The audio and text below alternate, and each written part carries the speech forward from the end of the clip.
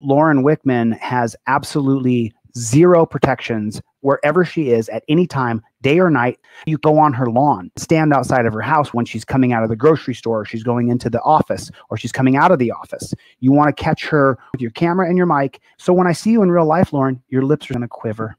You're going to be like, oh, he's interviewing me and I don't want to be interviewed. You're going to feel the anxiety in your chest. But Lauren, baby, you want to get together.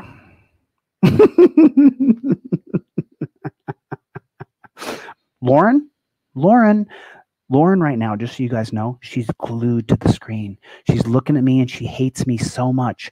But Lauren, do you hate me or do you hate yourself? You put yourself in this position. Lauren? Hello? Lauren? Hello, Lauren? I'm triggered. Yeet, yeet, yeet, yeet, yeet, yeet, yeet, yeet.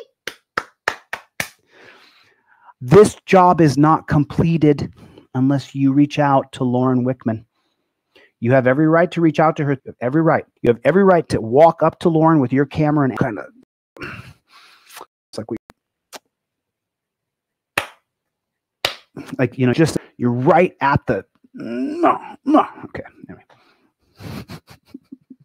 Lauren Wickman, you're on my radar. I'll be seeing you. I'll see you soon, Lauren. When you see my face, Lauren, ooh, call the FBI, call the FBI. Lauren,